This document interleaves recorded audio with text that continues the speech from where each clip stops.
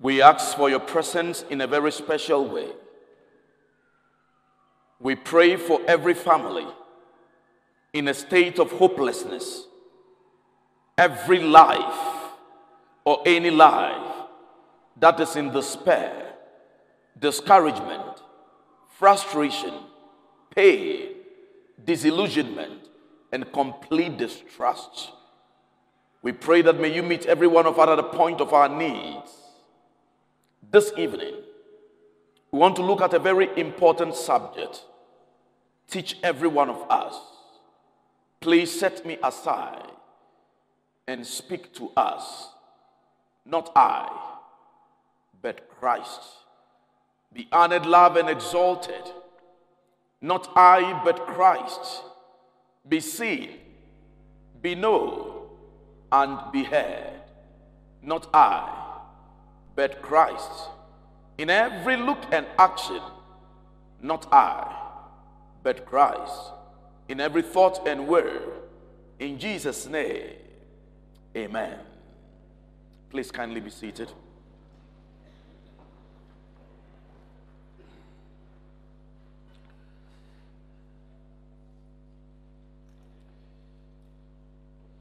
As I always do, it was Jesus himself who said, "If you continue in my words, then you are my disciples indeed, and you shall know the truth, and the truth shall set you free. If the Son sets you free, you will be free indeed." You can say a hearty, smiling, energetic amen out there.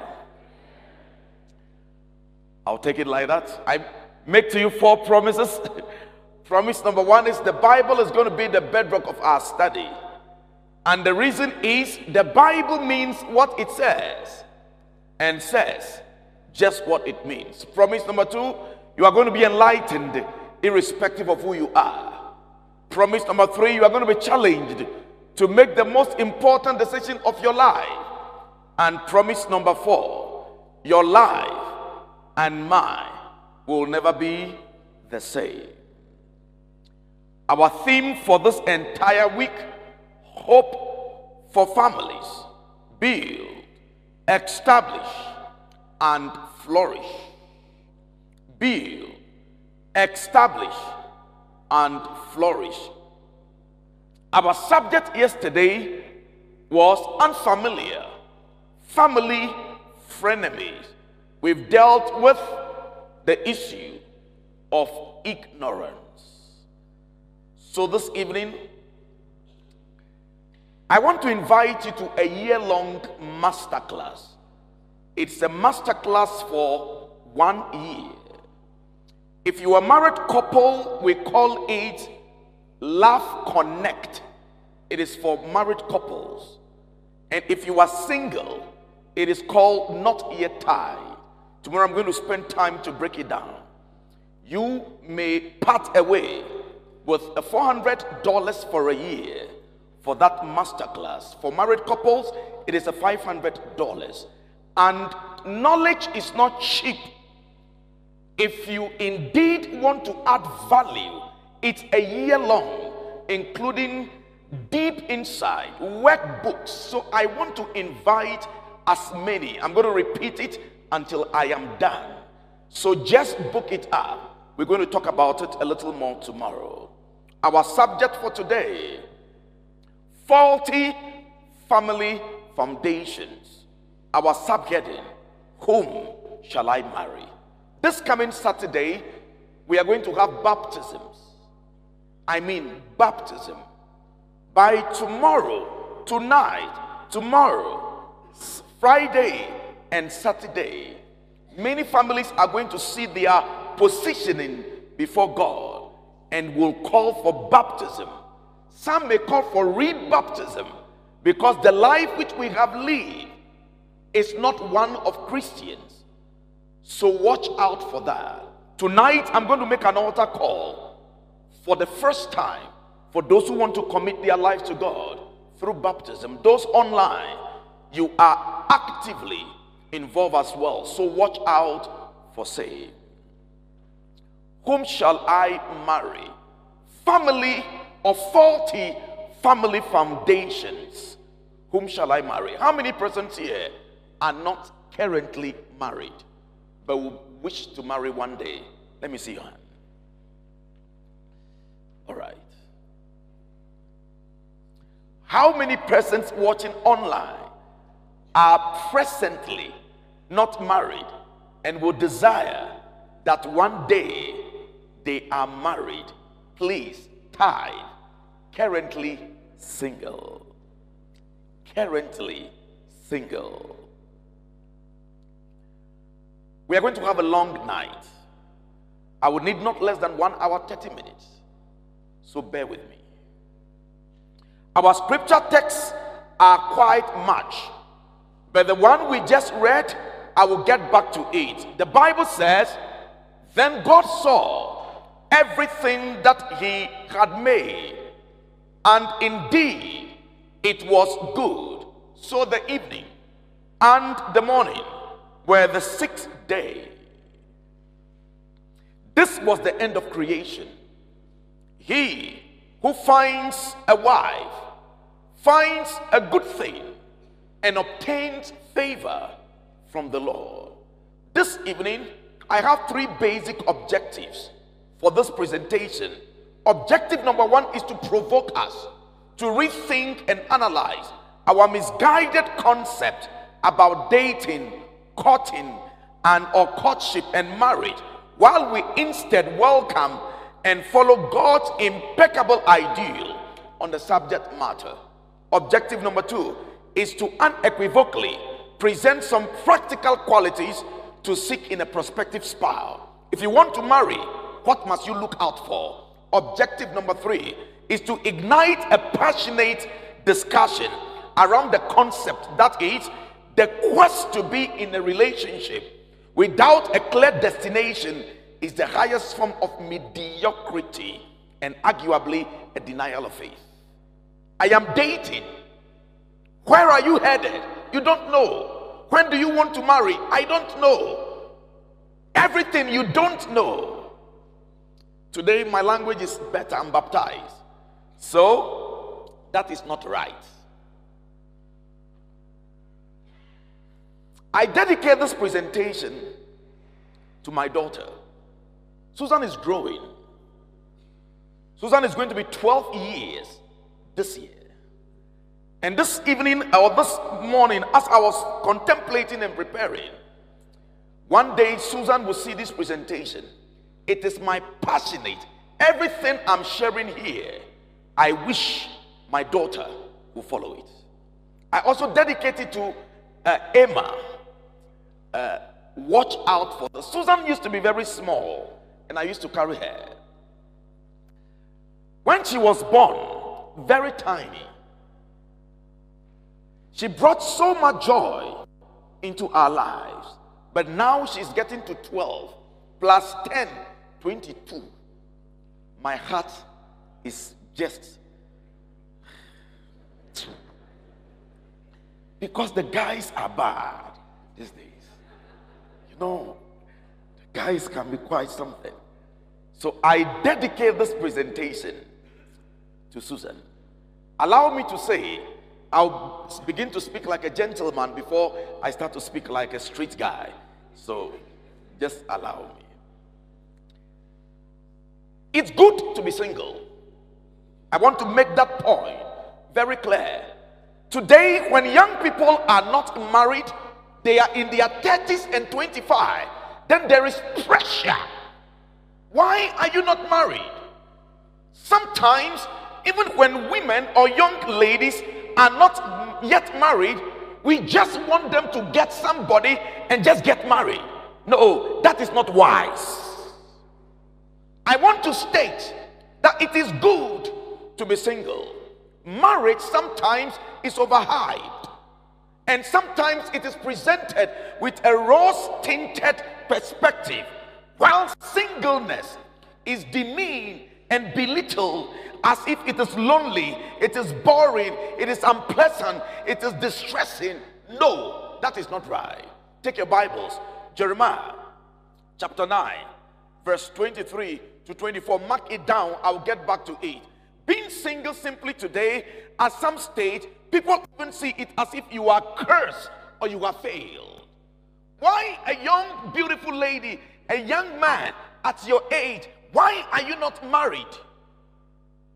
Like, seriously? The Bible says, 1 Corinthians 7, 1 and 8, it is good for a man to be single. In this case, an unmarried person. It is good to stay unmarried. Ladies and gentlemen, the Bible says being single is not bad. Let me say it again. The Apostle Paul calls singleness a gift. And Jesus endorses singleness in its context as good for those it was given. Example, 1 Corinthians chapter 7, verse 7. For I wish that all men were even as I am myself, but each one has his own gift from God. One is this manner, another is that. Paul is saying, I am excited that I am single. And he says, I wish all men were single, but everyone has a gift. In other words, being single is a gift. May I declare today, not everyone is meant to marry. Jesus said so. Matthew chapter 19, verse 11. But he said to them, all cannot accept this saying, but only those to whom it has been given. Let me explain. Singleness from a biblical perspective. I have a very long night with you today. Number one, it's good to be single. I repeat, and I'm giving you the corresponding Bible verses. It is good to be single. Singlehood and the Bible. Number two, it's a gift to be single. I've given you the corresponding Bible verse, 1 Corinthians 7, verse 2 to 9. The Bible and singleness. It's a blessing to be single. 1 Corinthians chapter 7, verse 25 to verse 31. Who is saying singleness is a cry? 1 Corinthians 7, verse 32 to verse 33. It is freedom to be single. There are categories of singlehood in the Bible. If you read the book of Matthew chapter 19, verse 12. For there are eunuchs who were born that way, and there are eunuchs who have been made eunuchs by others, and there are those who chose to live like eunuchs for the sake of the kingdom of heaven. The one who can accept these should accept it. Three categories of singles. One, some are born to be single. Two, some are made single. Three, some chose to be single. Ladies and gentlemen, stop giving needless pressure to the young ladies, to the young men to be married. It's good to raise a genuine concern at a certain stage, but sometimes some even don't want to come to church because everybody who meets them is asking them, have we gotten somebody? When the year is ending, our daughters are under pressure, our girls are under pressure. Ladies and gentlemen, singleness is not a crime. If that is clear, somebody scream and say an amen. Hey, it's like they're angry. It's your problem. I repeat, scream and say an amen.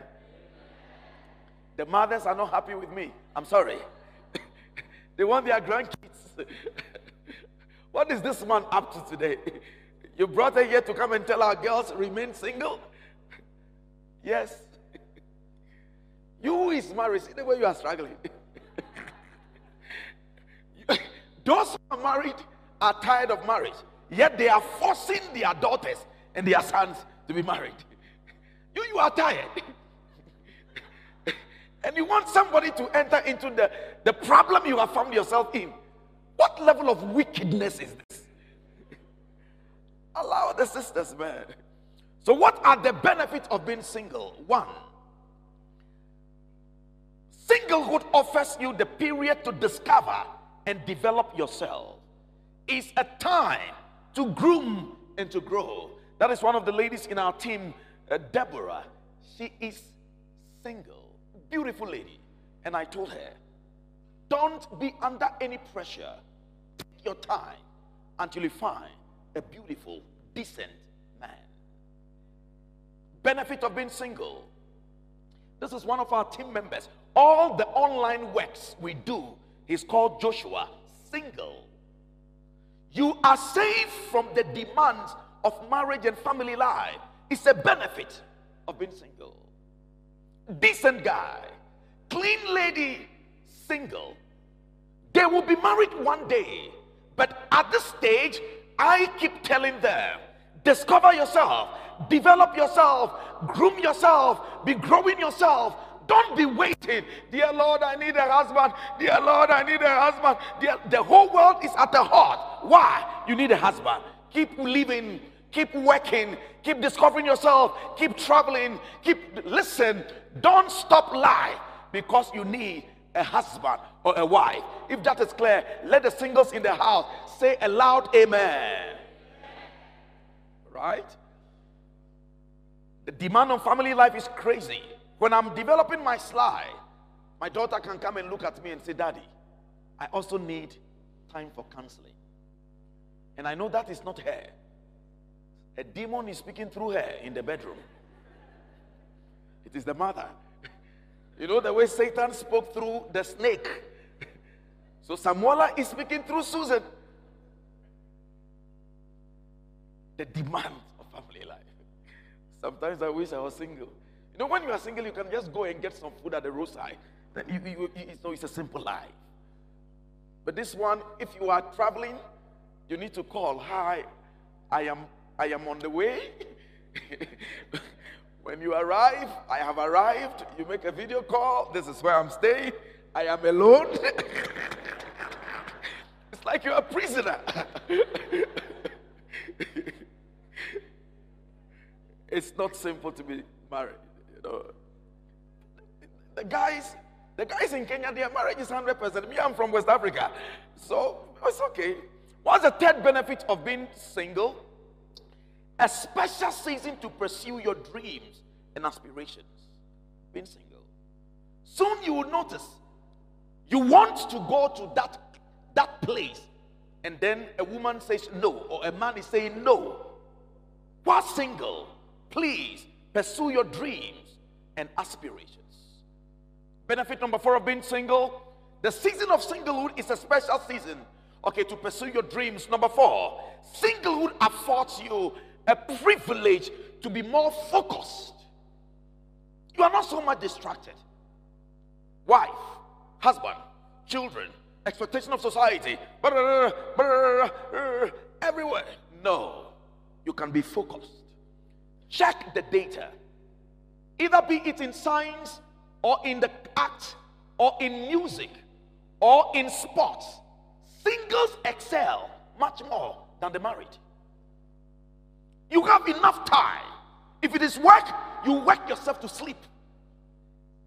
You write more sermons. You develop more content.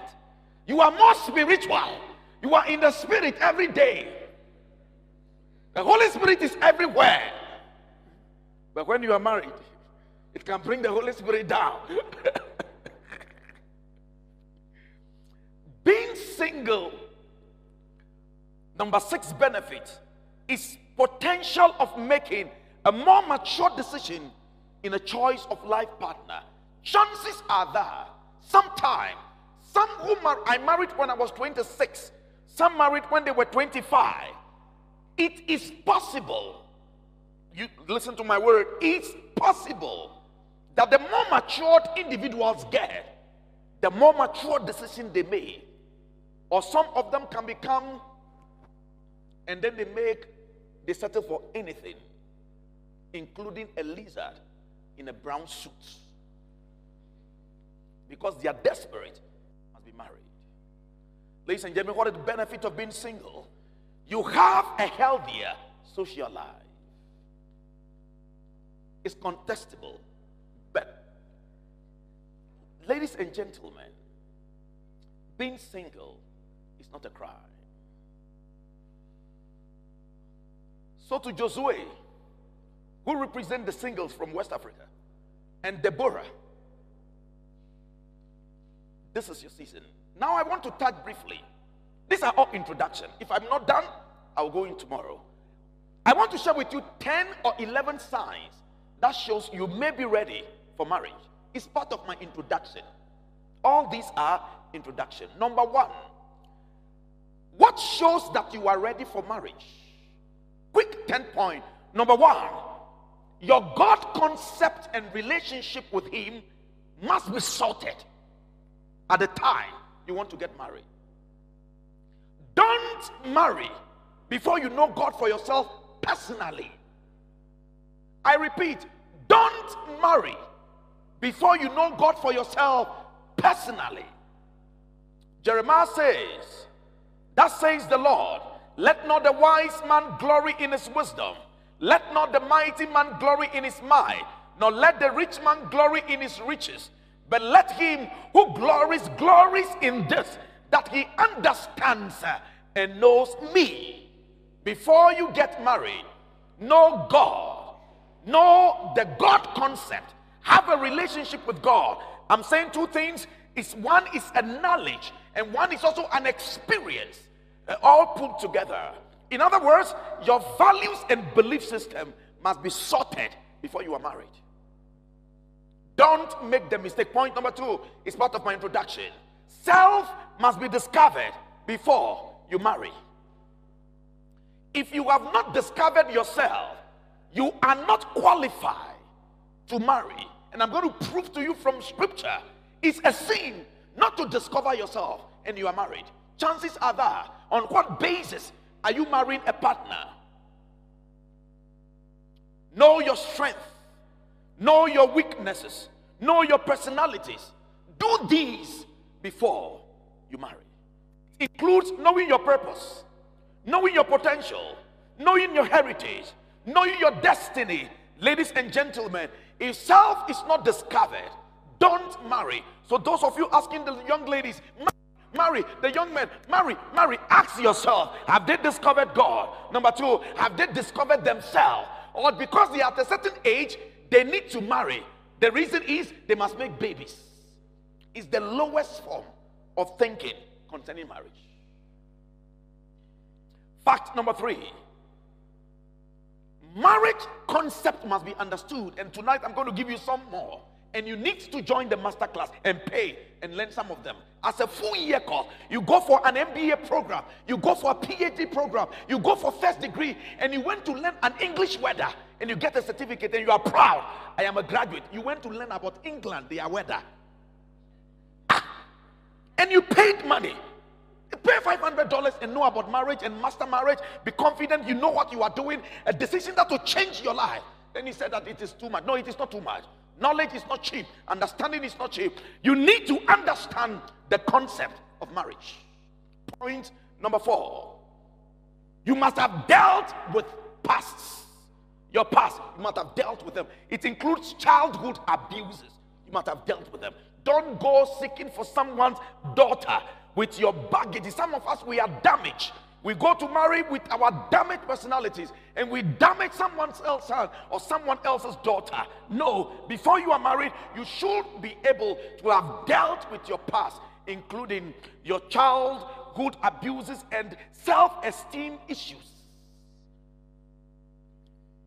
Point number five, before you are married, how do you know I'm ready to be married? You must be content with your singlehood state. If you are very dissatisfied with your singlehood state, trust me, you'll be dissatisfied with marriage. You know the reason why? Your husband will not make you happy. I'm sorry. Your wife will not make you happy. You are going to discover a way to be happy within that relationship.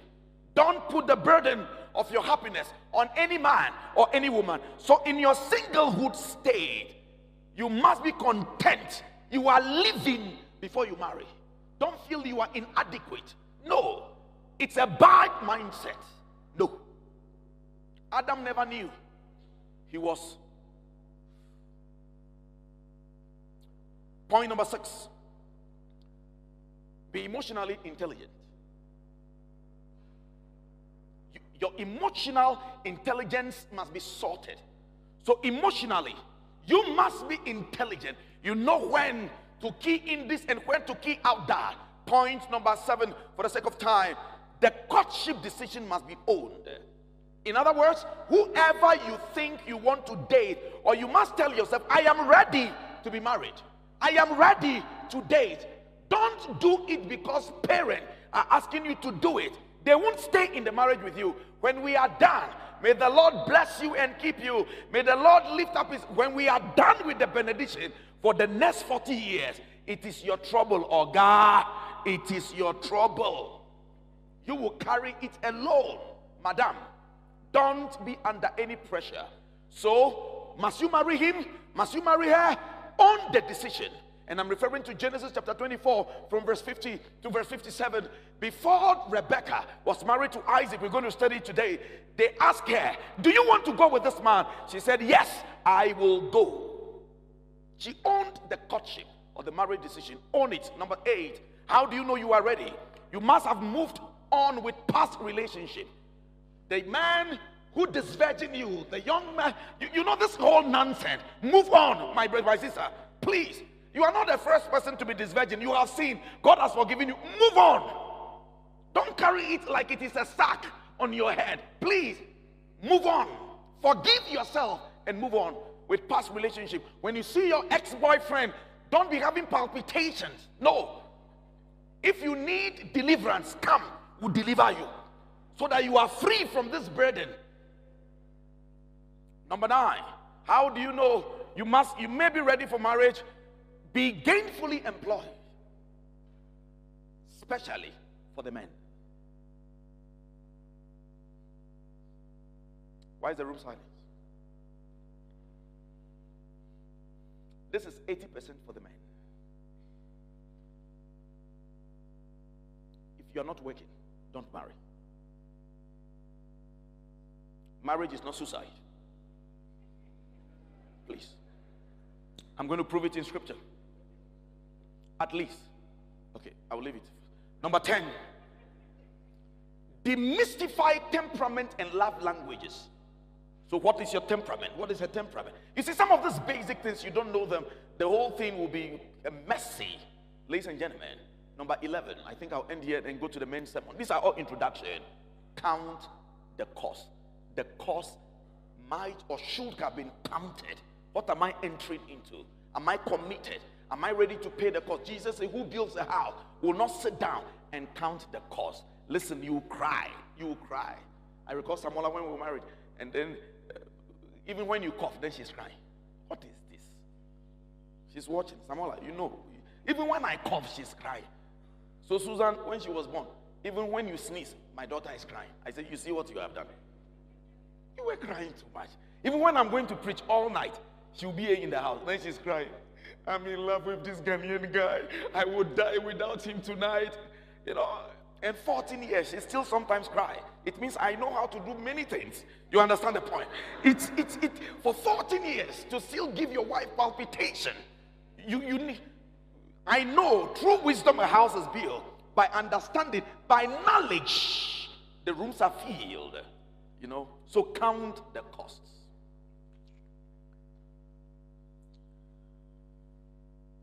Faulty family foundations. Many marriages begin on the wrong note. We want to deal with those faulty foundations. This is part 1. We have up to part 5. Tonight we're going to long haul. Number 1.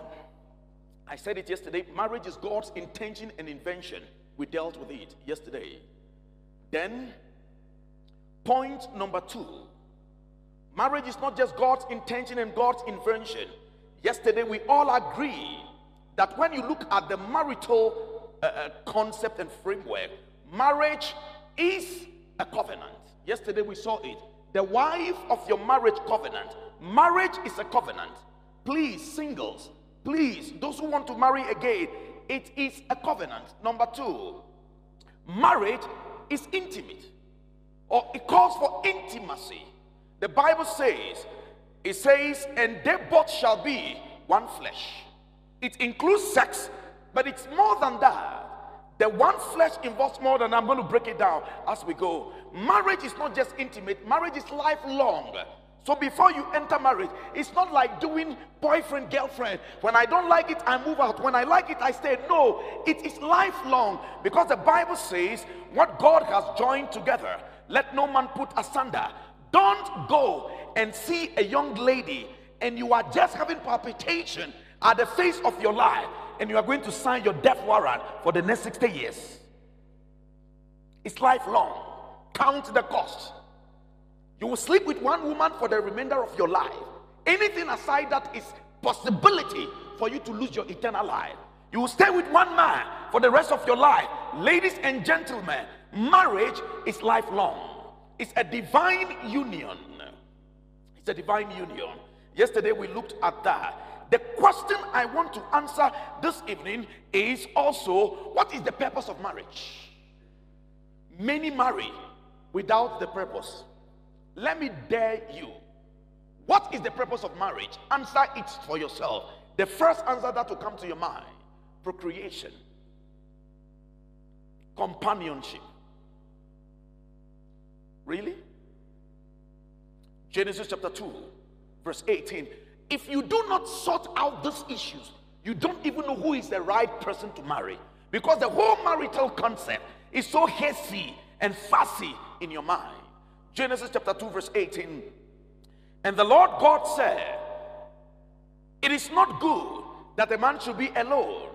I will make him a helper comparable to him, suitable for him. In other words, I want to say, the purpose of marriage is to mutually complement one another. Mutually. Look at it again. I will make him a helper comparable. Some versions will say suitable. Listen, your husband may not be suitable for my wife. My wife may not be suitable for your husband. He may be good for you, but you may not be good for him. Listen, God made for Adam a wife or a spouse comparable, suitable to him. In other words, when you take that woman, she can't fit anywhere except in the life of Adam. So, the purpose of marriage is to mutually complement one another. It's a purpose. Take note of it. Genesis chapter 2, verse 18.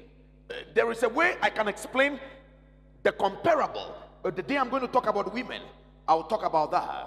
Marriage has the purpose of not just being mutually complementing each other. Genesis 1 verse 28, then God blessed them, and God said to them, be fruitful and multiply, fill the earth and subdue it. This is the second reason for marriage. The first is to mutually complement each other. The second is to multiply a godly legacy. Is to multiply a godly legacy. So before you start saying, I want to marry, do you know the purpose of marriage? Are you willing to mutually complement somebody? Are you ready to multiply a godly legacy?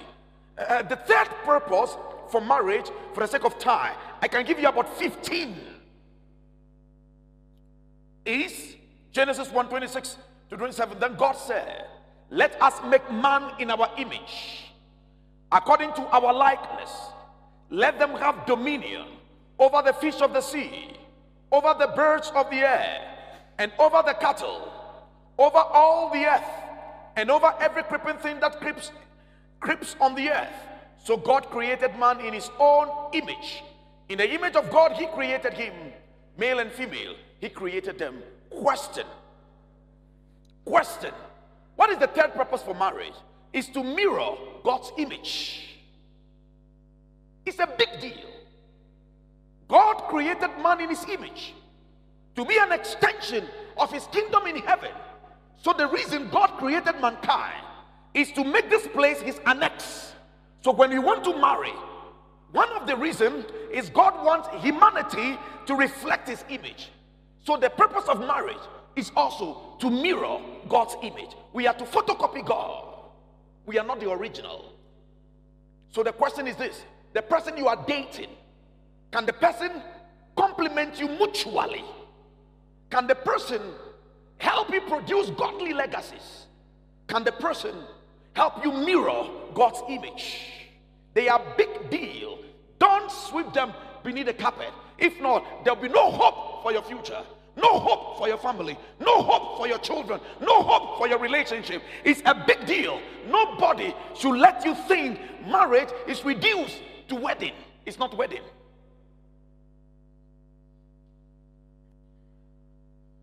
Our subject this evening: faulty family foundation. All these are condition precedent to marriage. Before you decide, whom shall I then marry? I've not even done 1/30th of this whole thing.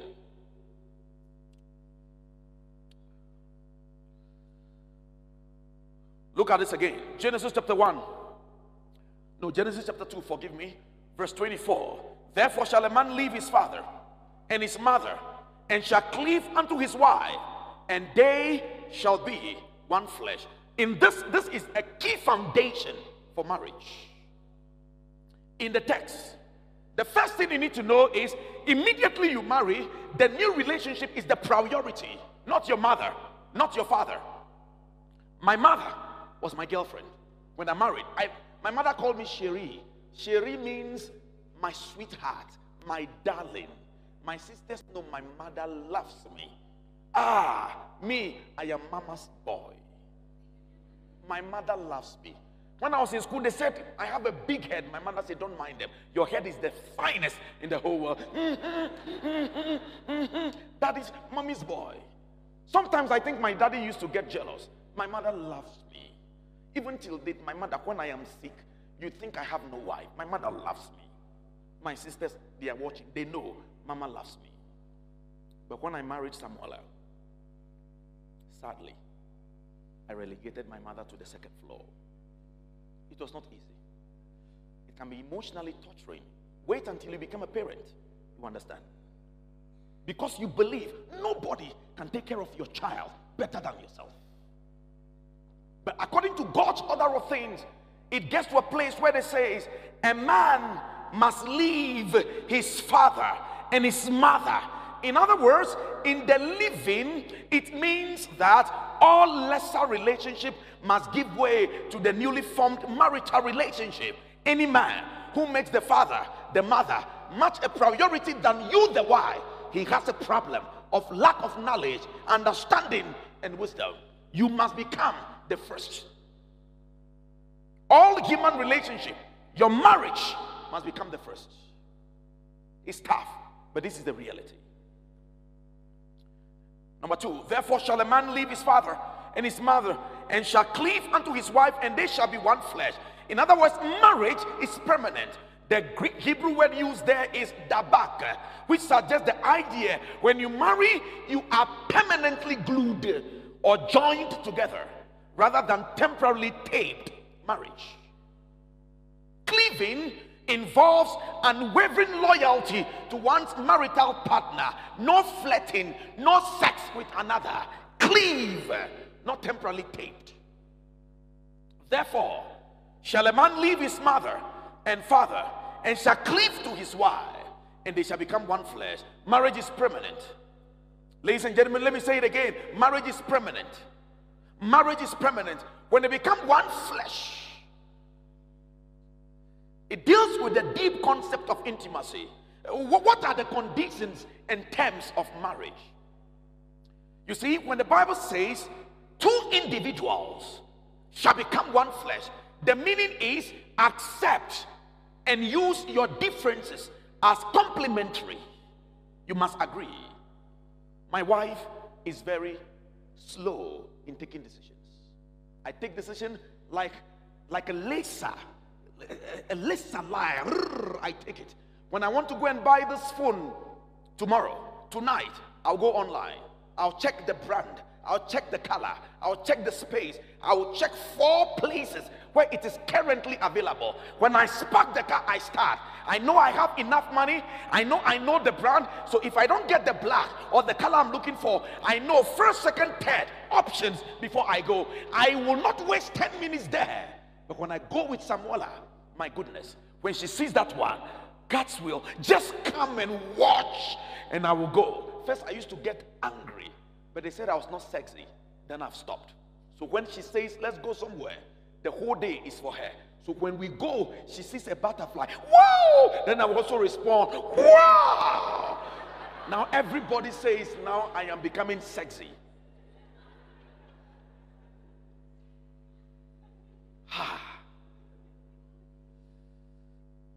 But you see, if I take every decision like laser light, sometimes I get burned very harsh. So sometimes a wisdom is better. I get angry, she'll be quiet. My wife doesn't get angry much, no. But she's stubborn. Very difficult.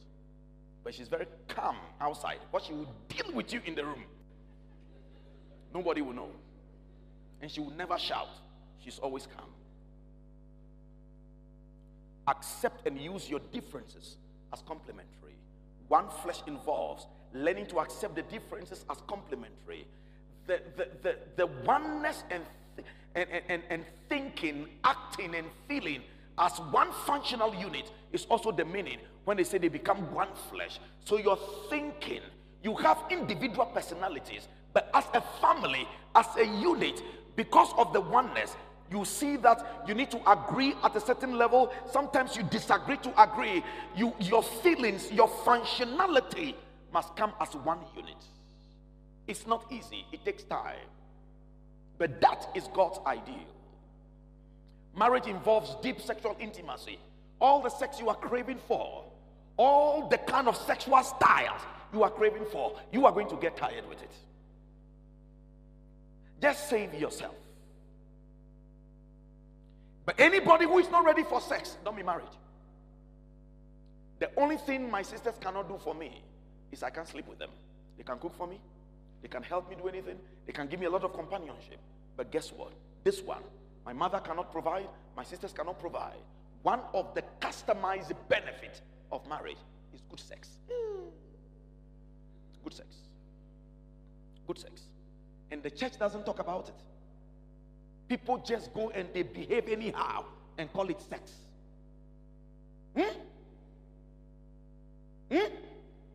How? Marriage involves sex. S-A-X. Sex. If you are not ready to be sex, don't marry.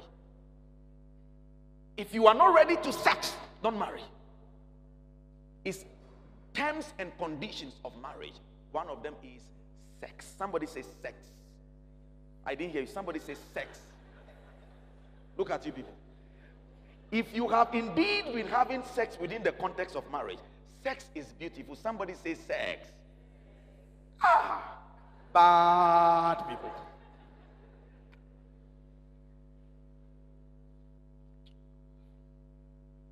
Look at it very carefully. Therefore shall a man leave his father and his mother. A man, a woman. I submit tonight. Marriage is monogamous and it is heterosexual.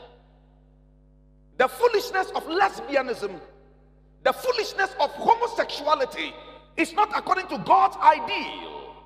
Therefore shall a man leave his father and his mother and shall be cleaved to his wife, and they shall be one. Ladies and gentlemen, marriage is heterosexual.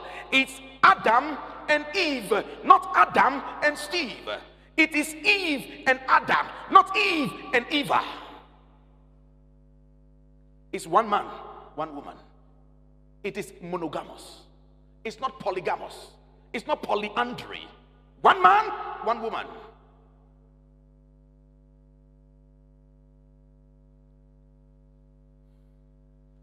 Our subject: faulty family foundation. Subheading: whom shall I marry? I don't have time. Look at the text again. He who finds a wife finds a good thing and obtains favor from the Lord. Genesis chapter 2 verse 15. Now I am presenting now. Then the Lord God took the man and put him in the garden of Eden to tend and to keep it. Focus. In chapter 2 verse 18, God will give Adam a wife. But before Adam had a wife, one thing you need to know. Question 1. Who placed Adam in the garden according to the text? Who placed Adam in the garden? No, look at the text. Who placed, pay attention to details. Who placed Adam in the garden? Lord God. Not just Lord, not just God. Lord God. If the Bible wants to use just Lord, it will have used Lord. So Lord God placed Adam in the garden. Question number 2. What was Adam's purpose in the garden based on the text? Is to do what? To tend it and to what? Keep it. Announcement number 1. Adam was clear from his creator, his purpose of existence before God got him a wife. Let me say it differently. Without knowing your purpose of existence, you must not attempt to get a spouse. On what basis are you getting a spouse? Your purpose is your lifelong assignment. The reason God brought you on earth. If your spouse, you are a woman, your husband is to help you, is to partner you as a suitable helpmate to fulfill your lifelong assignment. You need to do this. We call it in legal terms, it's a condition precedent before the contract or the agreement. The next time a young man proposes to a young lady, give him 30 seconds. 1, 2, 3. Say, tell me your purpose. 1, 2, 3, 4. 30 seconds. If he can't, sack him.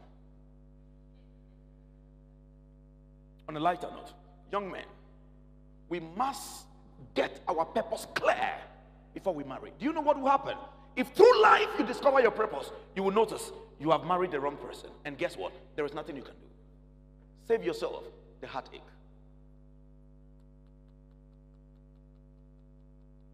It's biblical. Anything aside this is a faulty family foundation. Today I'm gentle. It will save you a lot of heartaches, a lot of pain. Genesis chapter 1 verse 31. Then God saw everything that he had made. Indeed, it was very good. So the evening and the morning were the 6th day. Watch. Number 2. If you find a good wife or a good husband, what have you found? Favor. From who? The Lord. In other words, marriage was birth only after God noticed that the needful things for the harmonious living of our planet was in place. Marriage did not come. I said it yesterday on the 1st day, on the 2nd day. It came on the 6th day. So when marriage came, God concluded everything he has made, it was excellent, it was perfect. Allow me to make this point. And this is going to cause a little controversy, but it is in keeping with the Bible, deep Bible, including the writings of Ellen White. The Lord God planted a garden eastward in Eden, and there he put the man whom he had formed. And out of the ground the Lord God made every tree grow that is pleasant to the sight and good for food. The tree of life was also in the midst of the garden, and the tree of knowledge of good and evil. Pause. How many trees were in the garden according to the text? The one on the screen, watch it. How many trees? Think.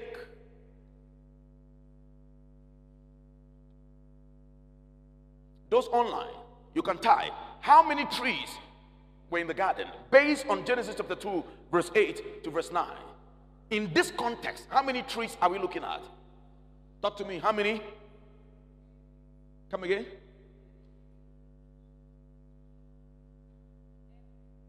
Every. No, I want the number. How many? 3. How many? All right. And out of the ground the Lord made every tree grow that is pleasant to the eyes. So tree number 1, the tree must be pleasant to the eye.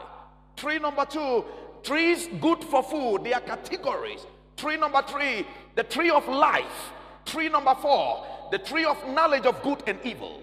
In these are 4 conditions every man must meet before you pick somebody's daughter. Anything aside these will make marriage a suicide and not suitable. Number 1, you must have the capacity to have a clean environment. Trees pleasant to the eye. Your room must be clean. Your environment must be clean. I'm not saying luxury. It must be clean. If it is a single room, it must be clean. If it is a chamber and hall, it must be clean. Whatever it is, your room must be clean. Your environment, when somebody enters your place, they need to see trees that are pleasant to the eyes. Tree number 2, tree good for food. Everybody attempting to marry must have capacity to provide a balanced diet. Don't marry and you cannot get food to eat. It is abnormal. At least be able to provide food that is not just food, but it is good to be called food. In today's language, it must be a balanced diet. It means you must be working. We can't marry and beg for food. This is the reason young men must work hard and smart. I'm not saying luxury. Sometimes the young women, the expectations is so high. If you are even in a single room, be clean. Number 2, have capacity to feed yourself and your would-be spouse. Is the minimum you can do. Ladies, don't expect anything less than this. Don't.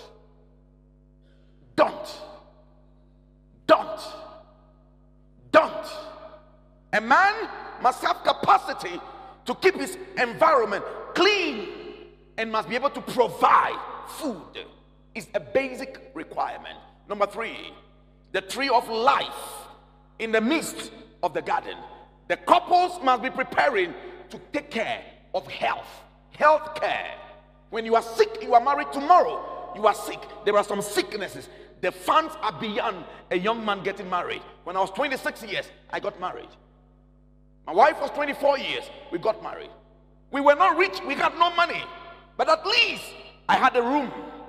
I was able to provide good food.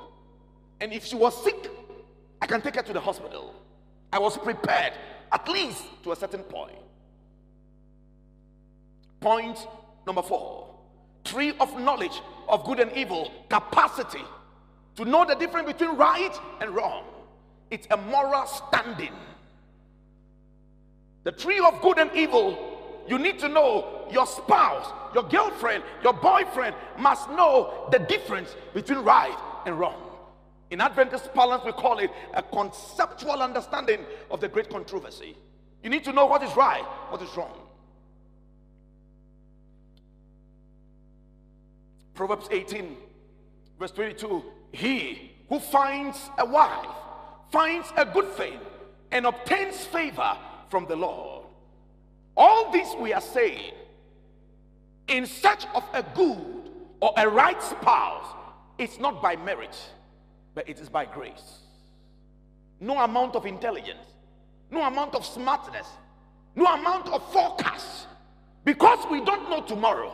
I can be right today, but God knows my real character disposition.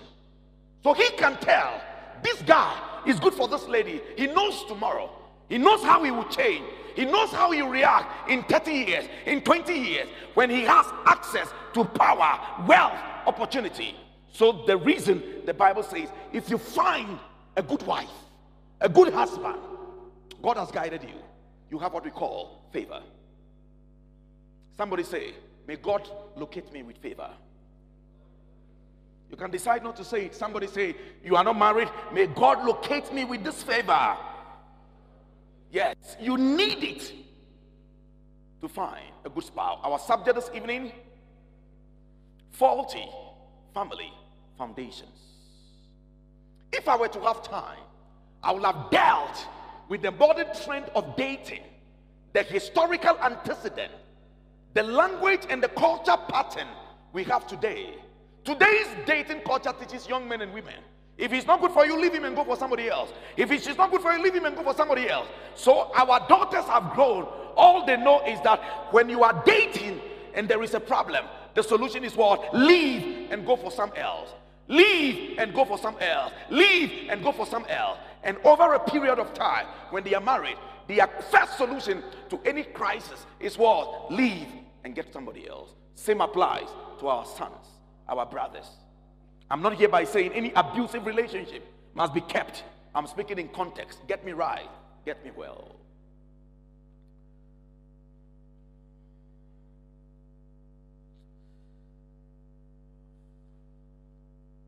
All right, for the sake of time. Watch, this was the scripture text we read. Proverbs chapter 30, verse 18 to verse 19. There are three things that are too amazing for me, Agat says. The fourth, I do not understand. Which is the first one? The way of an eagle in the sky. The second, the way of a snake on a rock. The third, the way of a sheep on the high sea. The fourth, the way of a man with a lady or a maiden. So three things, they are amazing. The Bible says the fourth, you can't comprehend. Which is the fourth? When you see a man and a woman intimate, you can't understand. There is a little mystery. This is the reason why before you take a marital vow, know what you are doing. I got married in 2010. Our premarital photo is that. I have been a nice boy from day one. You can't contest it. My mother told me. This was the vow I took. I, Godswill Mensah, do take thee, Henro Samuel Avandi, to be my lawful wedded wife. And I do promise and covenant before God and these witnesses to live together with thee after God's own ordinance in the holy state of matrimony, to have thee, hold thee, love thee, and honor thee. I do solemnly promise before God to be thy faithful, loving and faithful husband, to be true and loyal to thee in every condition of life, in prosperity and adversity, in sickness and in health. I do promise to keep myself unto thee and unto thee only until death do us part. All these I faithfully promise, my heavenly Father being my helper. Deep. Whenever I go to weddings, like you had one here on Sunday, Pastor, am I correct? And they are saying this, and young people are laughing. They don't know the details. Watch the vow. Number one, covenant. Covenant before who? God. You are covenanting that this marriage will be contracted after whose ordinance? God's own ordinance. In other words, the Bible is going to be the framework of the marriage. You are saying it's a holy matrimony. The relationship is a holy covenant. It's not secular. It's not driven by Hollywood, driven by Collywood, Gollywood, Nollywood. No, driven by the Holy Spirit and by God. You say you promise before God to be loving, to be faithful, and to be true, and to be loyal. Where? In every condition of life. In other words, I am saying there should be no day I will leave this girl. For life is for life. Marriage is deep. You can't make this covenant with any snake wearing the Maasai cloth. It's deep. It's deep. And you need to do it intelligently with holy fear and trembling. You are covenanting before who? God. And you are saying, when we make the marital vow, we say, I want to struggle by the grace of God to keep this vow until death do us part. Question: how can such a covenant, the conditions preceding this covenant, be taken whimsically, carelessly, recklessly? And it's as if rat and rabbit are running. It's a game. I need to con her. I need to win her. It's like a joke. Marriage is not a joke. It's a serious business. Eternity is at stake.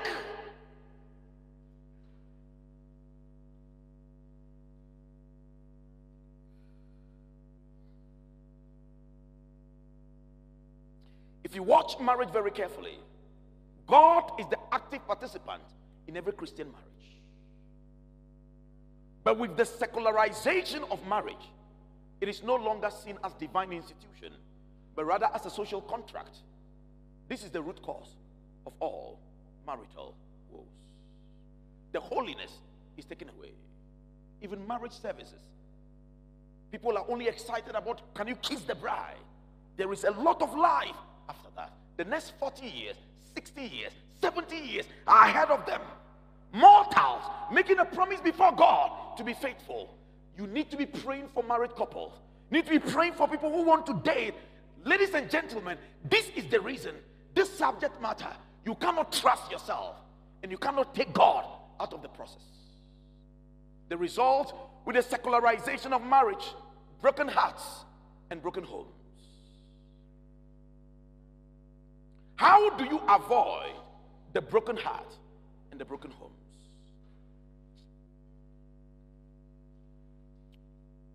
Genesis chapter 24. Watch the steps. I'm coming to run like a race. You must be smart enough to pick the point for the sake of time. There is no perfect marriage after sin. Every marriage has its difficulty. But Bible in its wisdom, God in his wisdom recorded one of the finest love stories in the Bible. Genesis chapter 24. Those of you join on Uplift, we've dealt with it extensively. Abraham was now old and well advanced in years, and the Lord had blessed him in every way. He said to the chief servant in his household, the one in charge of all that he had, put your hand under my thigh. Concerning the wife of his son, Abraham was interested. I want to submit, parents have a great role in the choice of spouses of their children. I'm not saying they determine, they have a role to play. Abraham was old and advanced in years. The Lord has blessed him in every way. He's about to exit. He needs to leave a legacy. He called the most trusted servant and said, make a covenant between me and you and God concerning the wife of my son. I repeat, no matter how illiterate your parents are, they have a say. My father died in 2009. I met Samuel in 2008. I came back, I sat with daddy, and I told daddy, I saw a young lady in Sierra Leone. When we started dating, I love her, daddy. She says, let me see her picture. My father asked me questions upon questions about Samuela. And before he died, he says, they should call me. I came. I don't know her, but marry that girl. She's good. I told my mother, I said, Mama, I want you to see the lady. I paid her ticket and brought Samuela to Ghana. She stayed for 2 months. My sister saw her. My family saw her. My mother gave a verdict. I did not say, my mother is an illiterate. She has nothing to say concerning my marriage. Please, it costs nothing to listen. I repeat, parents have a great role in the choice of the spouses of their children. Don't think they have nothing to say. Wait till you become a father. Wait till you become a mother. You understand? When your child feels you are useless to this subject matter, at least let her state her opinion. Let her tell you some things she has seen through life. Parents have a role to play in the choice of their spouse. Verse number 3. I want you to swear by the Lord, the God of heaven and the God of earth, that you will not get a wife for my son from the daughters of the Canaanites among whom I am living, but you will go to my country and my own relatives and get a wife for my son Isaac. In other words, the lesson there is the choice of spouse cannot be from any spiritual locus. You can't pick a wife from every place. No, Abraham says, I live among the Canaanites. I see the way they worship. I see their belief system. Hey, Eliezer, make no mistake. The Canaanite is a no-go area. Go to my people. Go to my people. Go to my country. Go to my relatives. And there you get a wife for my son Isaac. Ladies and gentlemen, you can't marry from every place. You can't marry from every home. You can't marry from every locus. The reason is simple. Your belief systems must align. Don't make a mistake. He is six-pack. She is fresh. She got the vitals. That will not sustain a marriage. You cannot marry from any spiritual locus. If that is clear, let the unmarried scream and say an amen. Faulty family foundation. Verse 5. The servant asked him, what if the woman is unwilling to come back with me to this land? Shall I then take your son back to the country you came from?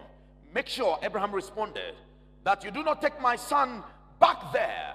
The Lord, the God of heaven, who brought me out of my father's household and my native land, and who spoke to me and promised me on oath, saying, to your offspring I will give this land. He will send his angels before you, that you can get a wife for my son from there. What is the lesson?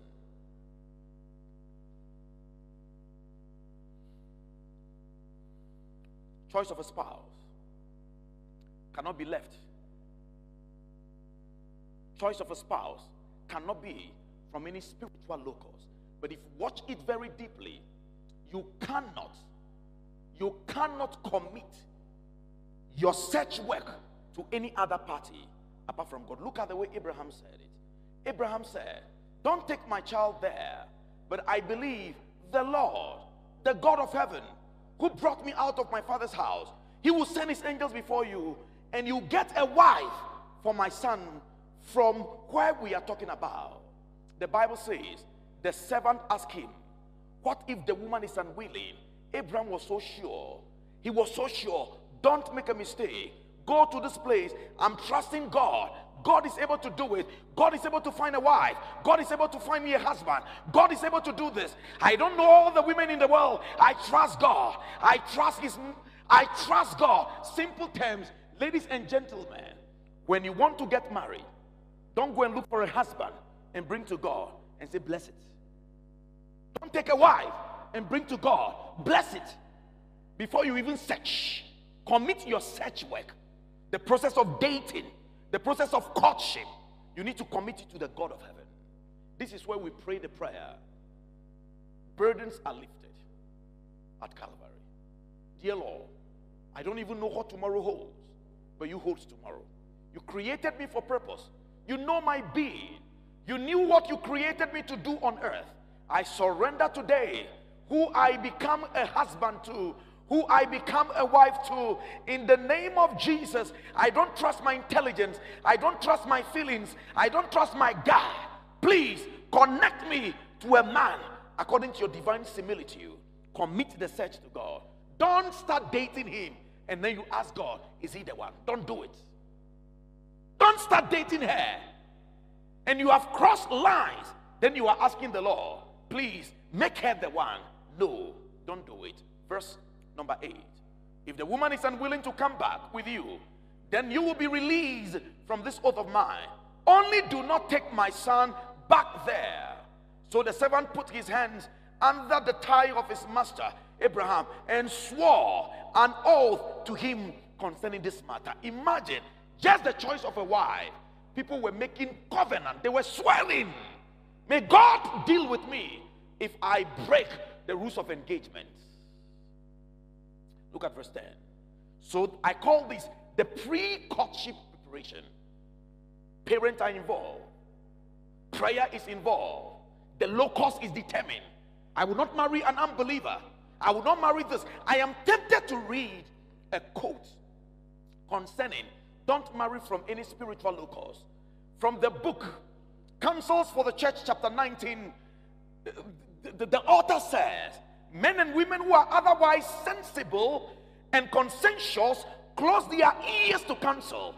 They are deaf to the appeals. I'm tempted to read all. Just give me a moment. Sometimes when they tell young people, don't marry from every locus, they think everybody is stupid and they are wise. There is in the Christian world an astonishing, alarming indifference to the teachings of God's word in regard to marriage of Christians with unbelievers. Many who profess to love and fear God chose to follow the bent of their own minds rather than the counsel of infinite wisdom in a matter which vitally concerns the happiness and well-being of both parties for this world and the next. Reason, judgment, and the fear of God are set aside, and blind impulse, stubborn determinations are allowed to control. Men and women who are otherwise sensible and conscientious close their ears to counsel. They are deaf to the appeals and entreaties of friends and kindred and the servants of God. Pastors will say, elders will say, friends will say, I want him, I want him. Everybody's saying danger. He's not a believer. She's not a believer. This is the one I want. And my believer, I mean, there are people in your church who sometimes are worse than the believers, unbelievers. But that doesn't mean you go to unbelievers either. The expressions of caution or warning is regarded as impenitent, meddling, and the friend who is faithful enough to utter a remonstrance is treated as an enemy. When she's dating that guy, you notice they are heading to disaster, and you are bold, audacious to tell her, my sister, that guy, watch out. She makes you an enemy. Ellen White says, anyone, a friend who is faithful enough to utter a remonstrance is treated as an enemy. All this is as Satan would have it. He weaves his spell about the soul, and it becomes bewitched, infatuated.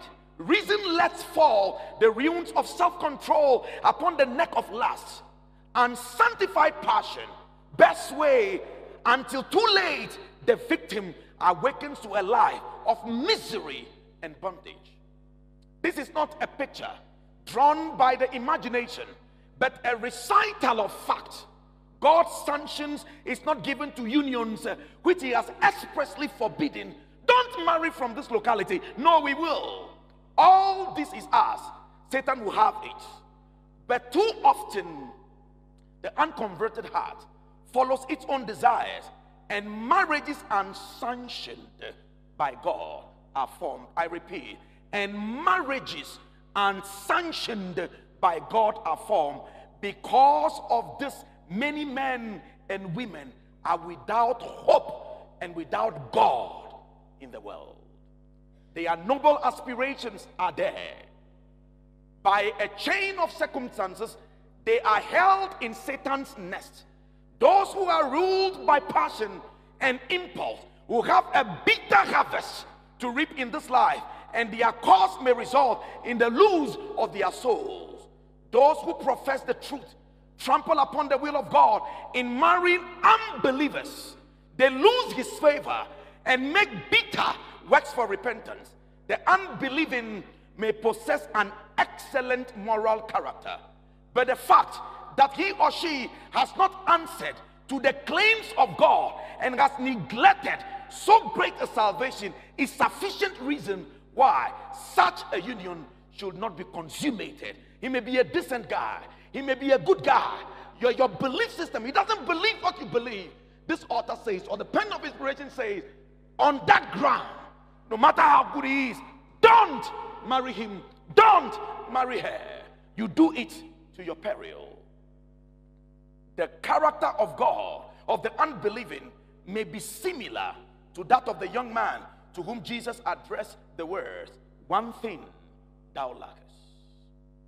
That was the one thing needful.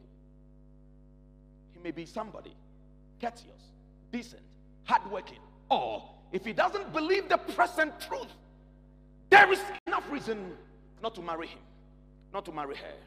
God is my witness. I fear nobody. I have declared it without hesitation. And generations are going to come, even after these sessions, that will careless, recklessly marry foolishly, without tomorrow, no respect for God. Yet, we don't know tomorrow. We don't know the future. I want to do part 2 tomorrow. Is there somebody here tonight who is single, who want to say, dear Lord, I refuse to trust myself. I want, by the grace of God, anything regarding marriage, anything regarding dating, anything regarding courtship, I want to surrender to God completely. Raise your hands. I am damn serious than any other day.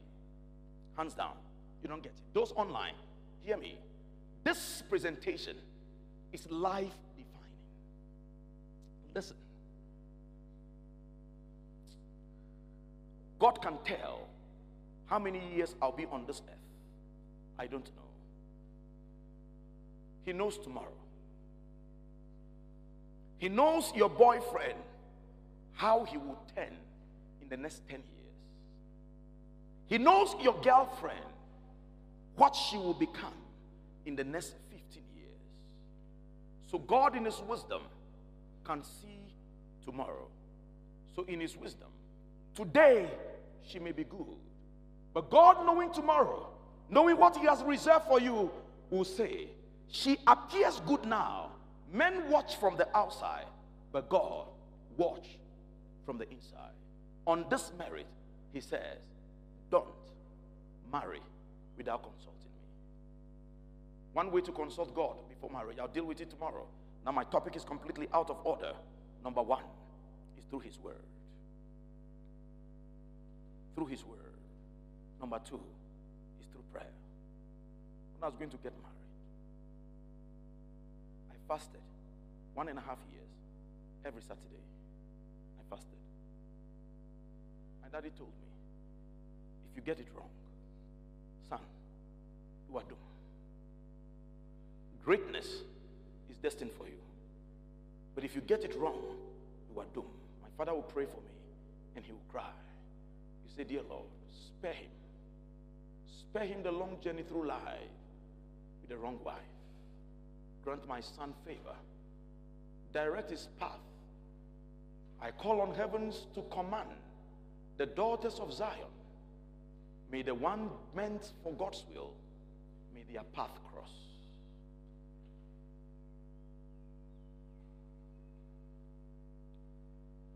This evening,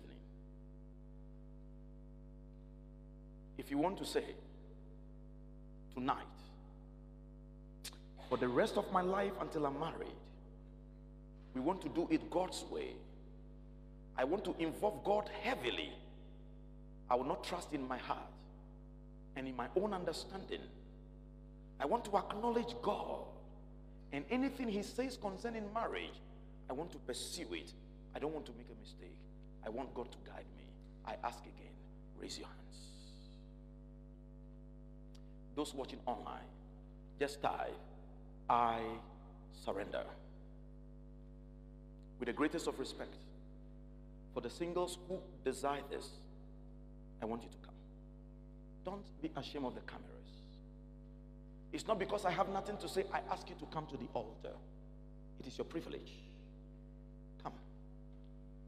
I have made a decision that by the grace of God, my relationship and marital issue, I want God. I want to surrender it to God tonight. I want to pray a prayer I have never prayed in a long time this night. Please kneel down here. When you come, kneel down. Kneel down in aisle. Those watching online,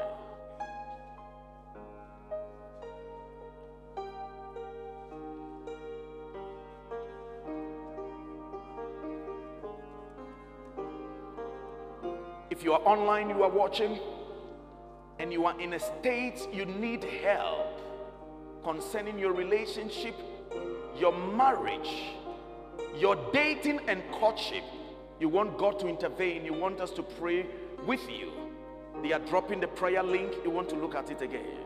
When you come, just go on your knees. Please, can we sing the song, It Is Well, It Is Well, just the first stanza. And I want the musicians with the best voice to sing it very calmly, nicely. Only the first stanza, It Is Well. There is hope for young people who are not yet married. There is hope for them. On your knees, sing it. This is a very important season this night. When peace like a river. Parents, join as we sing this song. I want to pray for them. When peace like a river, When peace like a river attends my way.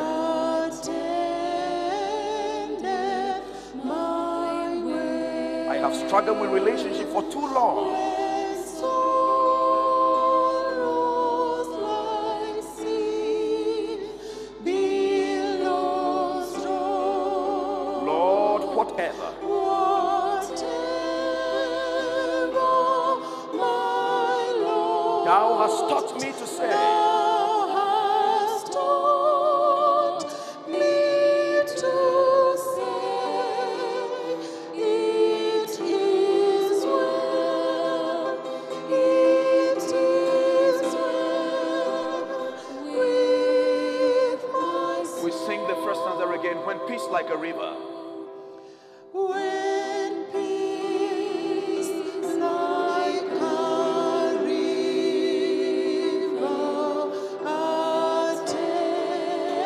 attendeth my way, When sorrow like sea billows roll. when sorrows like sea billows roll, Whatever. whatever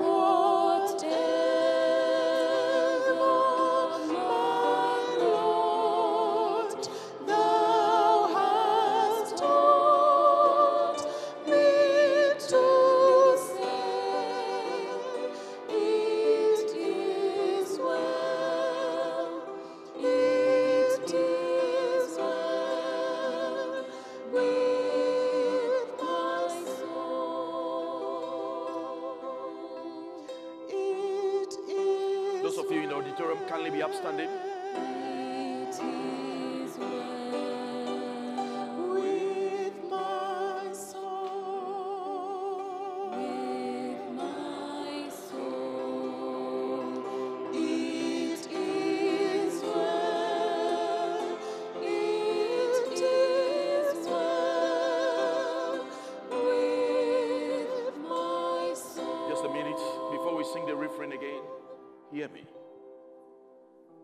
How can you commit your relationship to God that you have no relationship with? I can't get it.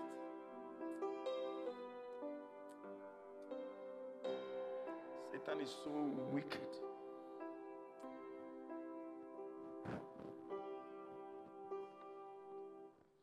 How can you commit your relationship? God, guide me to have a relationship with a man. Guide me to have a relationship with a woman. But I don't need relationship with you. Before I pray, anybody watching or anybody here, I am speaking from a deep place of spiritual insight. You don't have a relationship with Christ as expected. We want to say today,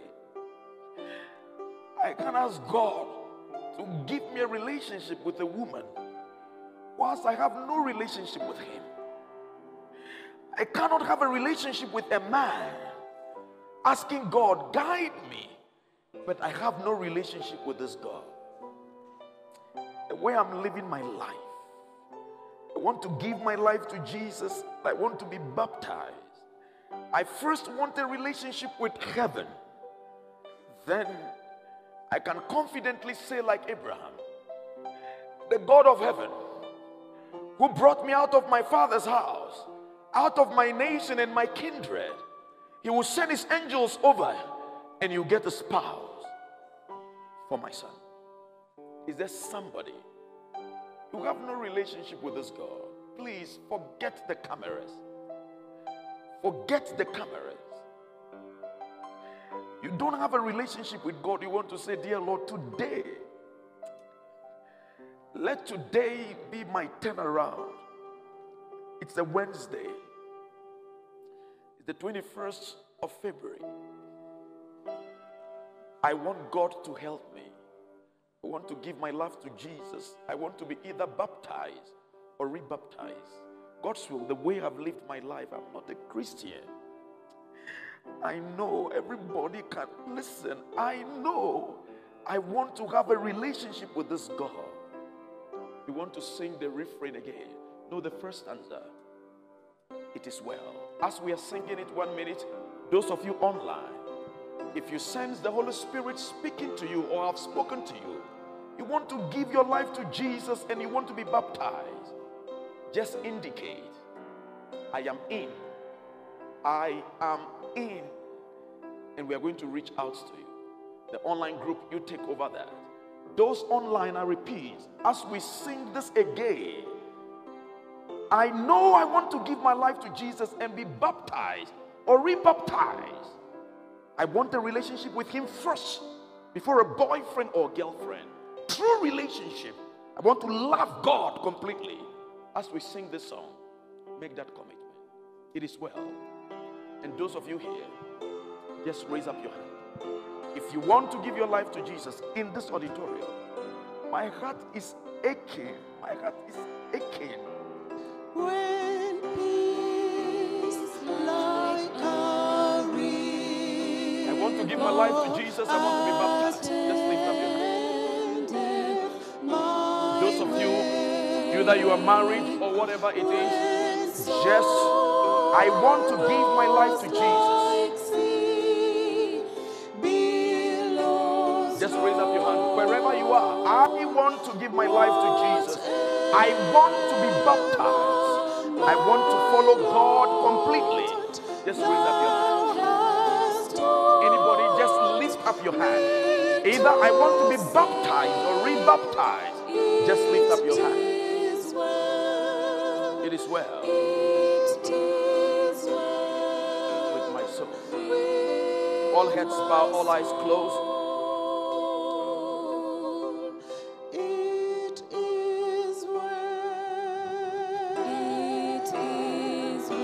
I want to give my life to Jesus first. I want him to be Lord over my life. It is well. It is well. It is well. It is well with my soul. We'll sing the refrain again for the last time. It is well with my soul. All heads bow, all eyes closed. We want to pray this evening. Is there anybody who wants to give his life to Jesus before he helps me get a husband or a wife? I want him to be my husband. I want him to be my spouse. Just indicate online, I am in. And those of you here, just lift up your hand. And I want to pray. The organist will be humming that song very quietly. All heads bow, all eyes closed. Spend the next first minute, just whisper a prayer to God. As they hum the refrain for us, it is well. Those of you standing, just whisper a prayer. Any young man you know, any young woman you know, battling to find a spouse, battling to find a relationship, first ask God, may he first make you his husband, make you the spouse, before God will search for a spouse for him or her. The organist will be humming that song for us very quietly as we pray.